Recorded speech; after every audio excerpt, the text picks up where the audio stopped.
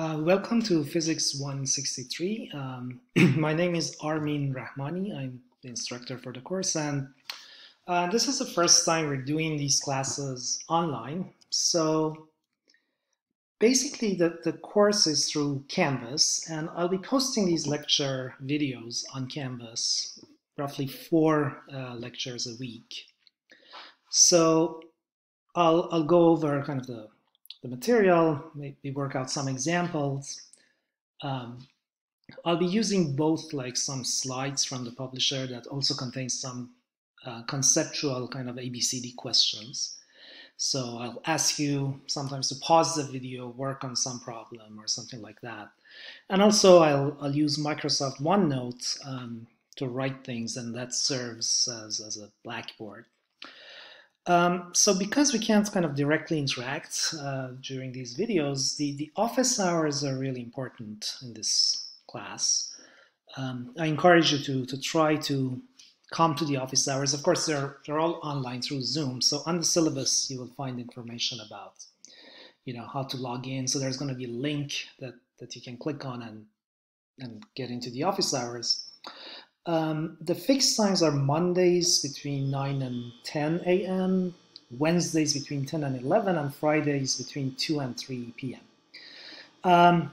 If you need help with something else, just send me an email and we try to find the time. So we have some other Zoom chats. So then we'll be using the same textbook as Physics 161 and 162. So it's a textbook by Knight that you're used to. And all homework is through Mastering Physics, which is, again, the publisher's online tool for homework that goes with the textbook. I'm planning to have maybe 2 midterm exams and a final, so we'll probably do the midterms as a Canvas quiz. And the final will be a take-home exam that you write your solution and submit it electronically. We're still kind of working on the labs, trying to finalize their structure. Most likely the labs will be on the scheduled time, so as if we had in-person classes. So each of you have registered for a particular section of the labs. And the idea is that there will be Zoom meetings with the TAs during those times. So you will be hearing from the lab coordinator about the labs. The idea is to kind of replace the actual experimentation either with simulations or a video where you see the experiment being done and you can collect the data, or you're provided with the data and you analyze it, or something like that. So the labs are still being worked on, and but that's the idea. The general idea seems to be that you will attend the labs online at the specific times. Unlike classes where you can watch these lectures anytime you want at your convenience, and you can rewind or pause or watch parts of it again, or if you're watching again, maybe you can fast forward. So let's talk a little bit about the material. So as I said, this is a continuation of Physics 161 and 162. So in 161, you learned a lot about mechanics. You learned about motion, forces, energy, acceleration, dynamics. And 162 was focused on electromagnetism. So you learned about charges and the interaction between charged particles, electric field, magnetic fields, circuits. 163, so if we, let me share my screen here. So let's talk about kind of, and give you an overview of what we will be doing in this course. So Physics 163, 3. So we start the course with chapter 12 of the book. It's on rigid body rotation. So this is at some level like leftover material from mechanics. I mean, we study mechanics, we study dynamics of extended rigid objects. So we're kind of moving away from point particles, which was the focus of 161's, to objects that have some shape and size, but they're not flexible. They don't change their shape. And then, so an object like that, you can think about its motion in terms of translation and rotation.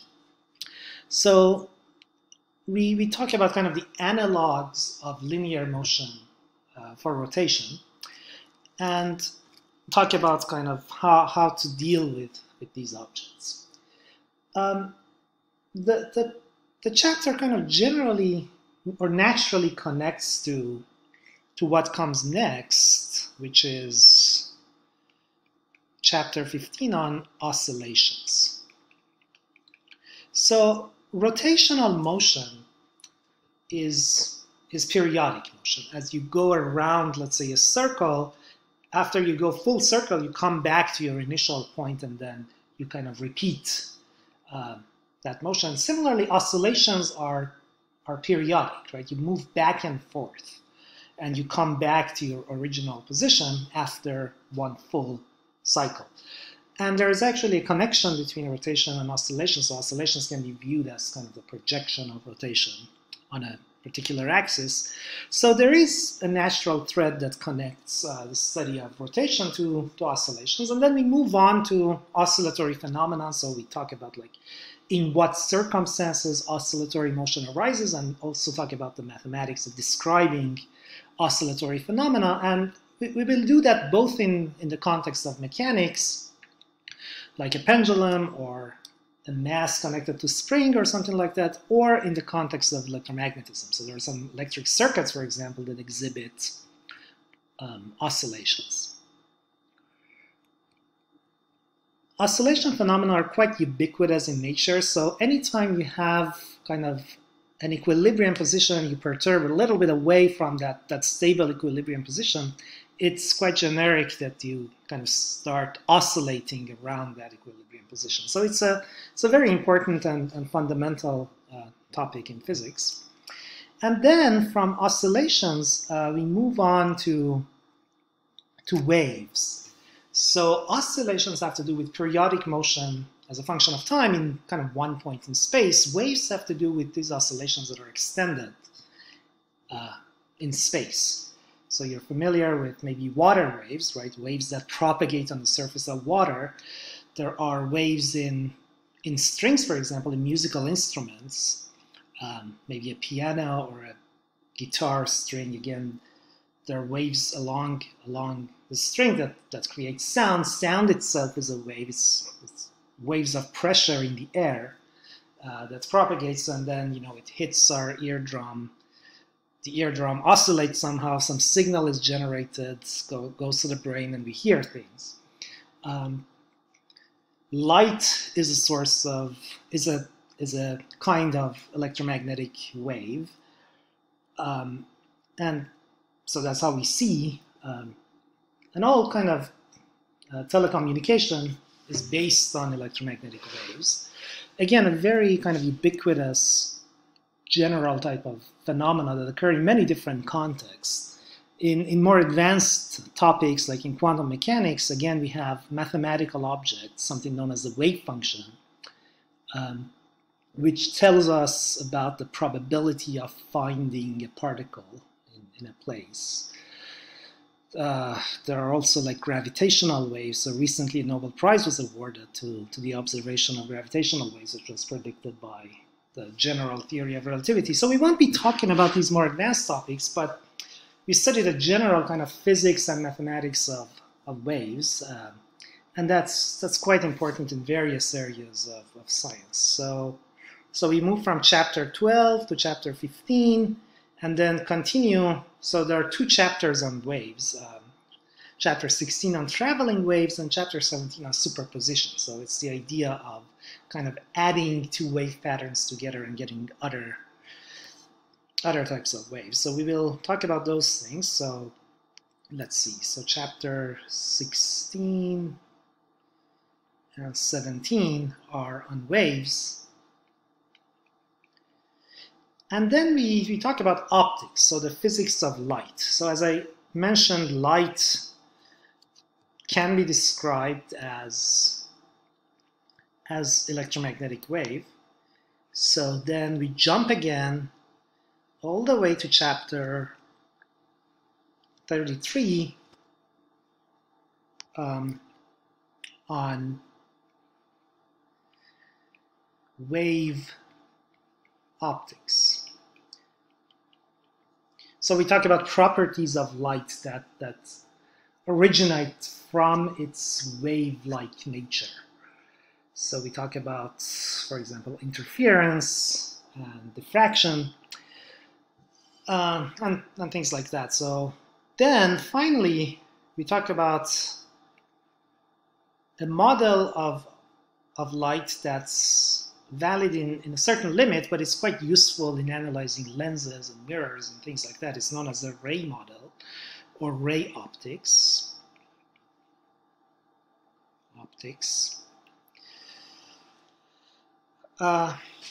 Where basically we can imagine light as kind of rays that come out of a source and go along kind of straight lines. So that's the general outline of this course. As you can see, there are 5 kind of different topics.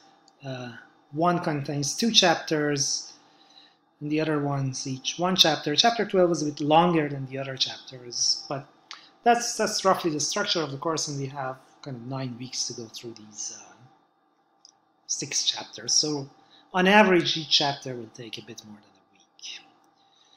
Again, some of them are longer, some of them are shorter. So,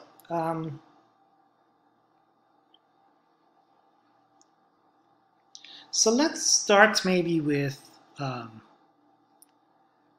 chapter 12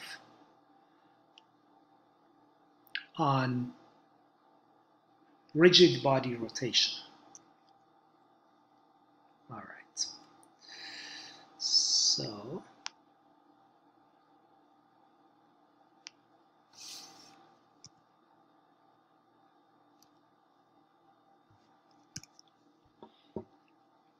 all right, so that's a preview of what's in this chapter.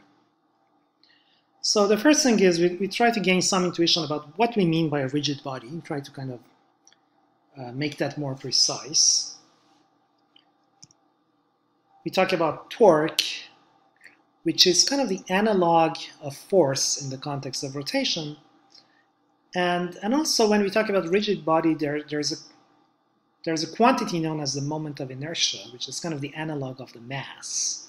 So we will be talking about these various quantities, how to calculate them, how to relate them.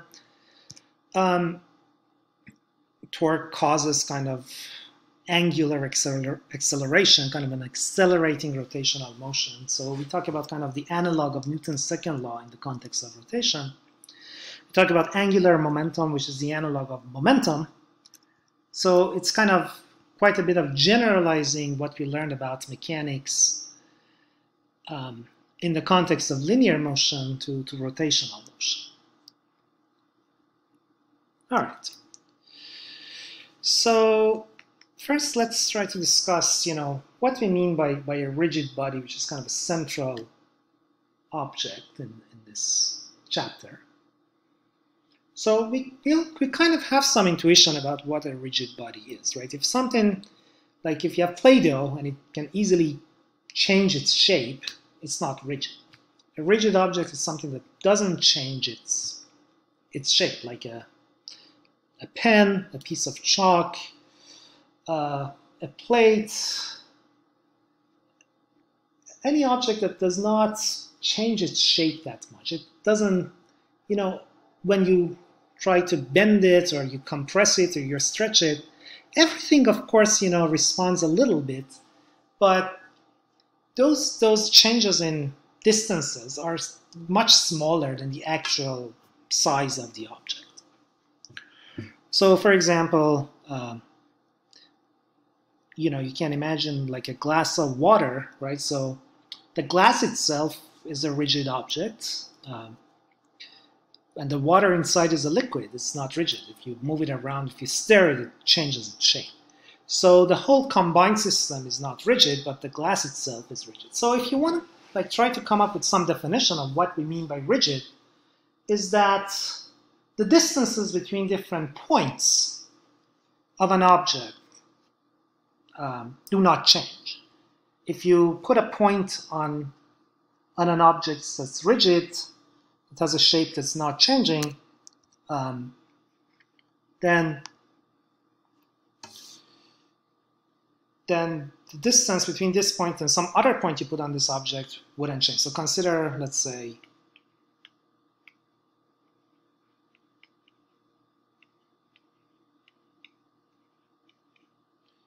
I don't know, a disk.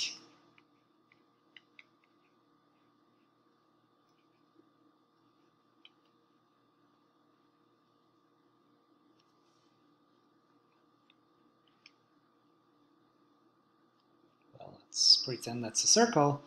Let me put like some point here, call it point A, and another point here, call it point B. Right, so imagine like you take a coin and with a marker you just put 2 marks on that coin. Then no matter how you move this coin, you throw it up in the air, you move it around, you rotate it, the distance between these two, that's fixed, right? Unless, the shape of the coin is changing. So that's kind of our mathematical definition of a rigid object. We can approximately assume that the distances between all the points on this object do not change. And that has to do with both kind of the outside and the internal structure.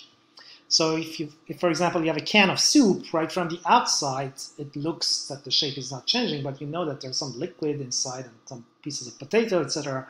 So inside things can move if you shake this can. So that's not a rigid object. Both externally and internally, all the different bits and pieces of this object, they're stuck in place. They have a fixed distance from everything else inside that object. So that's kind of the class of objects whose dynamics we want to study, right? It's a way of going from a point particle to an extended object, but it's a very kind of constrained kind of system of many particles. And it turns out that it's much less complex to study than, for example, a fluid. All right. So we've gained some intuition about what a rigid object is.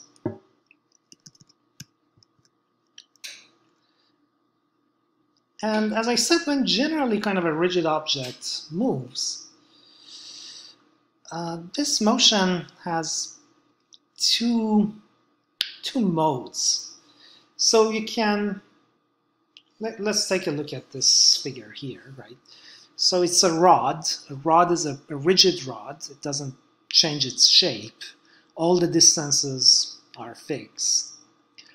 And we can take it and just move it without like changing the direction of the rod. So all the points on this rod kind of move along a straight line, and those lines are all parallel. So this is like pure translation. You can think about rotation as you kind of fix maybe the center of the rod and you just rotate the rod around that center. So maybe you drill a hole through the center, put a pivot, and let it kind of rotate around that axis. And in general, like if you throw a rod in the air, what it does is it kind of does both, right? The general motion has both translation and rotation in it. All right. So the next thing we want to talk about is kind of the kinematics of rotational motion. So it's helpful to review a little bit kind of just the kinematics of linear motion, especially motion with constant linear acceleration. So that's something you've seen a lot in in 161, but it's quite helpful before getting into rotational kinematics to review linear kinematics, because the math is really similar and we can kind of make these connections. So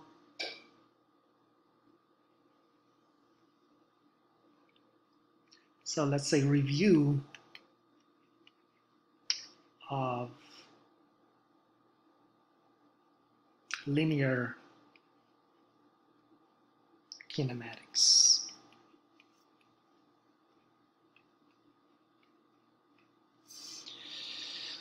All right, so if we think about a point particle that's constrained to move along a line, a one-dimensional line. So let's say 1D motion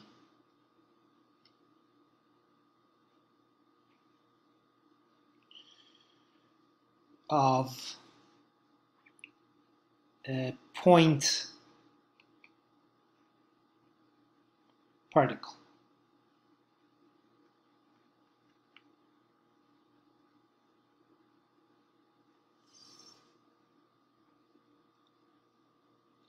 So let's say that's the particle, P, and it's constrained to be on this line. So we can pick maybe an arbitrary point on that line and call it the origin O. And then at any instance in time, if we kind of take a picture of this particle, it's going to be somewhere on that line, right? So we would know that the full configuration of the system, consisting of this point particle that's constrained to move on the line, by knowing the distance x between where the particle is and the origin. So just one number x kind of fully gives us where the particle is. If x is positive, it's to the right of the origin. If x is negative, it's to the left of the origin. And we would know at every instant in time, if we know the value of x, we know where the particle is. And of course, x, if the particle is moving on that line, can change as a function of time. So let's say this is t, this is x, and the particle is doing something, right? It's moving around somehow.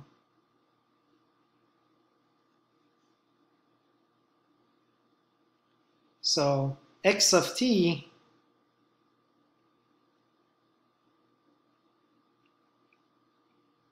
is the full configuration of this particle. So a natural question is how fast the particle is moving, right? So we can talk about at a given point in time, how fast is it moving? What is the rate of change of x, right, with respect to time? And well, so let's say this is time t here, and that's x of t. And then you can imagine a little bit later, let's say, we imagine an infinitesimal tiny amount of time, we call it dt has passed, and the particle is now at x of t plus dt. All right. So the displacement, how much the particle has moved in that time interval, is just x of t plus dt minus x of t. Then we define the velocity as the ratio of dx to dt when dt becomes smaller and smaller. So that's kind of really the slope of the line that's tangent to this curve at that point. And mathematically, you know, it's the derivative of x of t. If we know x of t is a function of time, then velocity v is just the derivative of that function. So as an example, let's say if x of t is alpha, maybe t cubed, plus beta t, if the position is changing like that as a function of time, then we can readily find the velocity as a function of time by taking one derivative. So the derivative of t cubed is 3 times t to the 3 minus 1, right? So the derivative of an exponent, like t to some exponent, is the exponent times t to that exponent minus 1. So this gives me 3 alpha t squared plus beta. The derivative of t with respect to t is just 1. So that's an example where if we know the functional dependence of position on time, we can find the dependence of velocity on time. All right.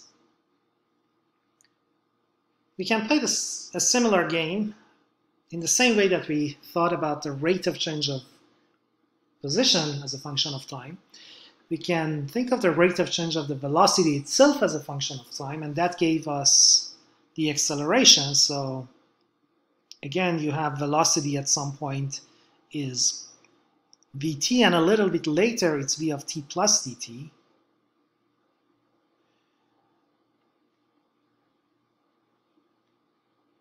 So that's a change in velocity, and the acceleration is defined as the change in velocity over the duration of the time interval where that change occurred, in the limit that the time interval is really short.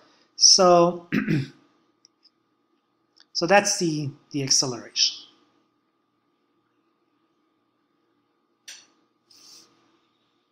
So in 161, we focused a lot on motion with constant acceleration. So let's review the kinematics for constant acceleration, namely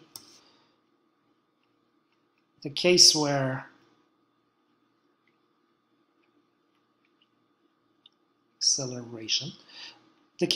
A itself does not change as a function of time. So let's say this is t, this is A, and A has some fixed value. Does not change as a function of time.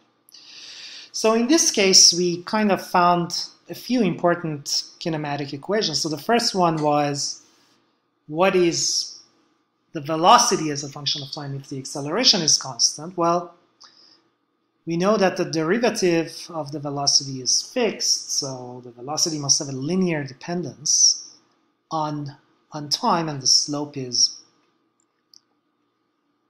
just the value of the acceleration. So it's going to look something like this. So v of t in this case, when the acceleration is constant, becomes the value of the velocity at time t equals 0 plus a times t. Right, if you take the derivative of that, we find it's a. The derivative of v naught with respect to t is 0. The derivative of at with respect to t is a. So the derivative is just a. That works. And then similarly, we found the position now as a function of time to be the initial value plus v naught t plus 1/2 at squared. And we can see that if I take the derivative of this expression for x with respect to time, well, x naught is a constant, its derivative is 0. The derivative of t with respect to t is 1, so the derivative of this term here is v naught. T squared, when I take the derivative, gives me 2t. So 2 cancels the 1/2 and I find at, and that's exactly the expression we had above. So we have these two important equations, the dependence of velocity and position on time for a particle moving in one dimension with fixed acceleration. There is another important kinematic equation which is not independent from these two, but basically if I solve for t from the first equation and just insert it into the second equation and simplify that, I can find an equation that does not have explicit dependence on t, but relates to velocities and positions. So that equation is v squared minus v naught squared is 2a x minus x naught. Okay. So that's the third important kinematic equation for the case of constant acceleration. Now, so that was just a review. Now let's think about rotational motion. So let's say rotation around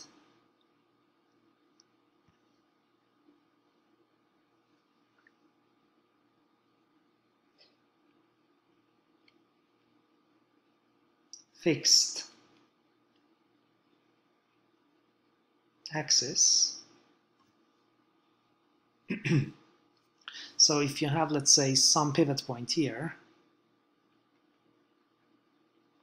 and you have an object or a point particle, let's say, that's rotating around this, well, the distance between the rotating point and the pivot will remain constant, so the point will be on a circle whose center is the pivot point. So let me clean up my circle a little bit here.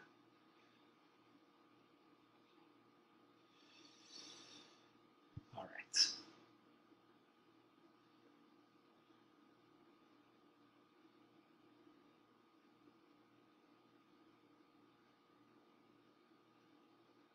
So we pretend that's a circle. So every point on this circle has same distance r from the center. All right, so then remember when we were talking about a point particle moving on a line, right? We said we can, if I take a picture of that particle at every instant in time, I know exactly where it is if I specify the length x. So when we're moving on a circle, let me just pick some direction. It's kind of common to pick a horizontal direction. And then if at any point in time I specify the angle between that fixed direction and the line connecting the center of the circle to where the particle is, that angle fully specifies the position of the particle, right? So I have, this is my circle, this is that fixed line. So if I know theta, I just start from here and I move kind of counterclockwise by an angle theta, and then I get some point here, and then I draw this line from the center through that. There is only one point on the circle at that angle. So if I know theta, I know where the particle is, and then we play the same game, right? Theta encodes the configuration of my system. It fully characterizes where the particle is. So as a function of time, again, if I know theta for every given time, I know how my particle is moving. We can ask exactly the same question as before. So it's really a mapping between x and theta. And then velocity v was the rate of change of x. We can define something known as the angular velocity. So let's consider this table here. So linear rotational.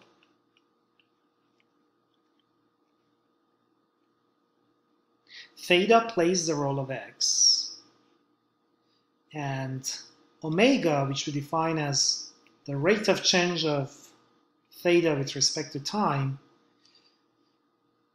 plays the role of velocity. It's known as angular velocity.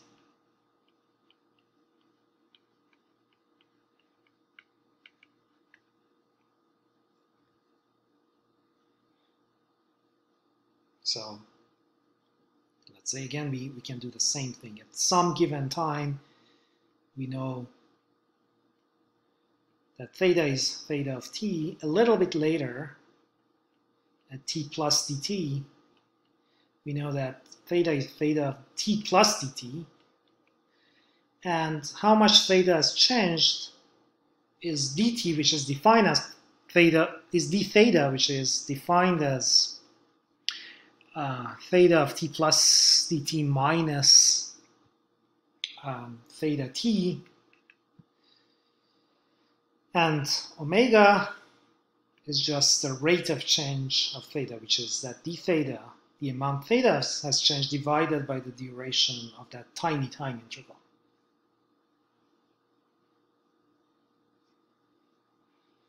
We can keep going, right? We can play the same game. Now think about the rate of change of omega. So in the same way that the acceleration was the rate of change of v, we can think about, now omega is a function of time, and what is the rate of change of omega as a function of time? Well, we call it alpha,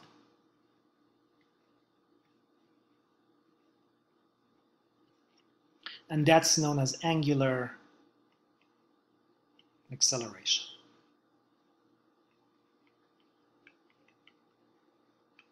So if I want to write the kinematic equations for these things, for the case of constant angular acceleration, so kinematics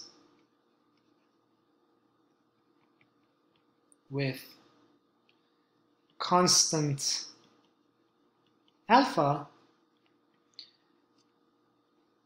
again I find that omega is omega naught, its initial value, plus alpha t. So the derivative of this omega with respect to t is alpha. And then I find that theta, it's its initial value, plus omega naught t plus 1/2 alpha t squared.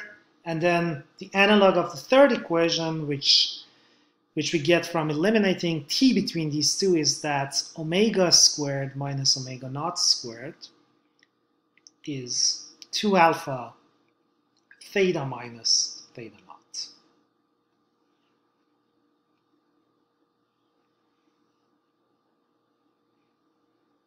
All right. So that's a summary of the kinematics for motion with constant angular acceleration.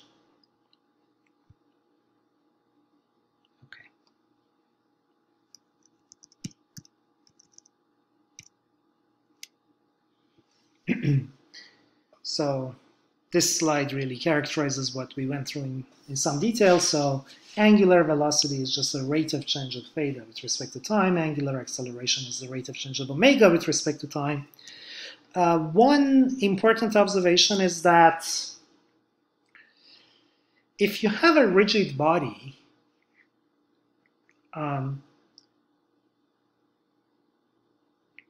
all points on this rigid body have the same angular acceleration and angular velocity. So you have a rigid body rotating around the fixed axis, right? So let's go back to our whiteboard here. So let's say angular velocity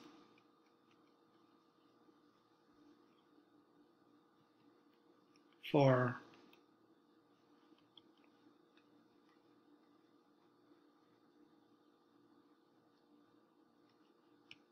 fixed axis.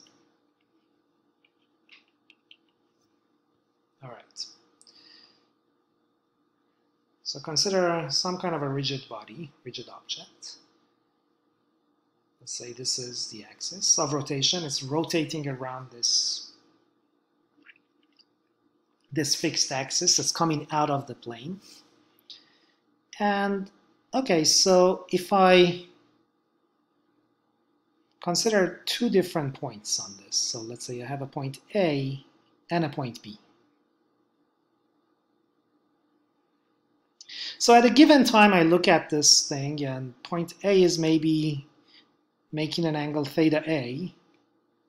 Point B is making an angle theta B with my fixed line that I picked. So the axis is a point on this rigid object. A is a point on this rigid object. B is a point on this rigid object. And when an object is rigid, the distances between different points on that object do not change as the object moves. So let's call that point P, for example. So if you consider the line from P to A, it has some length that doesn't change as the object moves. The line from P to B similarly doesn't change as the object moves. And furthermore, the line from A to B doesn't change as the object moves, right? So if a little bit later, let me just focus on this triangle that's formed by A, B, and P. A little bit later, let's say A moves by some angle, so some amount is added to theta A. Theta A becomes like theta A plus d theta A, and some other amount is added to the angle for B. Well, if this is the same triangle, right? It's like that whole triangle is rotating.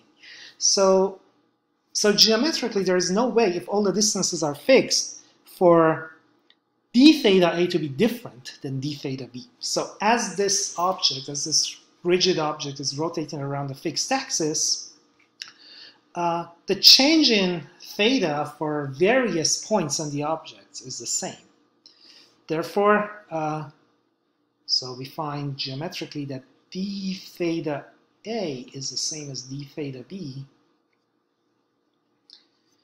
And that means that omega A, which is d theta A over dt, is equal to omega B, which is d theta B over dt. So this rigid object, because it's rigid, because none of the distances change as the object is moving, has only one angular velocity, right? At any given time, there's only one angular velocity for this entire object, meaning that every single point belonging to this object has exactly the same angular velocity.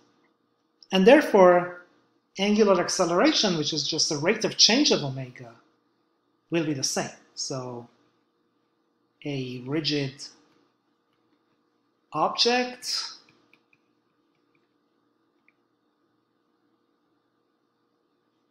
rotating around a fixed axis has one omega and alpha for every point belonging to the object.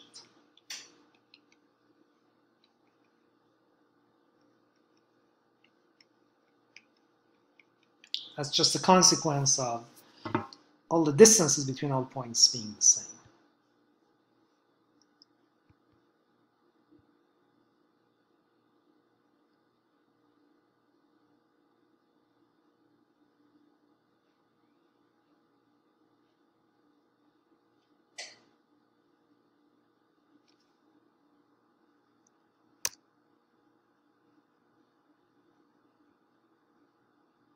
All right. So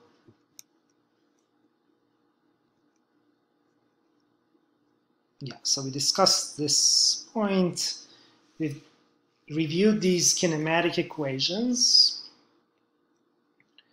So the notation is a little bit different from what I wrote on the board. So we call the initial values omega naught, theta naught, etc. And b theta, delta theta is just theta final minus initial, and the final value, we just call them omega, theta, and omega. So we need to think a little bit about the sign of these quantities. So there is a widely used convention saying that the counterclockwise direction for rotational motion is positive. Okay, so if, let's say you have an initial counterclockwise angular velocity, and the disk, as it's rotating around its center, is speeding up. So let's say the magnitude of omega is going up. Well, you have a positive omega because it's in the counterclockwise direction, and you have a positive acceleration because this counterclockwise number is going up. This is a different case where omega is clockwise, so it's rotating this way. So omega is negative, right? It's speeding up, so the absolute value of omega is getting larger. So for example, initially it's maybe -1, then becomes -2, right? It's going faster, but you have a negative number that's going down, right? So the difference between final omega and initial omega will be negative. The change in omega is negative as time moves on, so that gives you a negative acceleration here. Similarly, if you're moving clockwise, omega is negative, but you're slowing down, then, for example, initially you're -2, and then you become, let's say, -1. The change is +1, so you have a positive change in angular velocity, and then the angular acceleration is positive. And finally, we have the case of counterclockwise slowing down, positive value going down, which gives us a negative acceleration. All right. So I'll let you think a little bit about this question, so you can pause the video and read through the question. All right. So let's come back and look at it together. So you have two coins that rotate on a turntable, and coin B is twice as far from the axis as coin A, right? So which of these is correct? So the angular velocity of A is twice as that of B. The angular velocity of A equals that of B. The angular velocity of A is half of that of B. Well, we talked about angular velocity for all the points on a rigid object being the same, right? So if you have these two coins on our disk, and they're not moving relative to the disk, they're just rotating with the disk, they have the same distance there. They can be viewed as parts of this rigid object, and they all have the same angular velocity. All right, so that's probably a good place to stop. Yeah, so next time we will keep talking about various aspects of rotational motion, and we try to find other kind of analogs of linear motion. Thanks.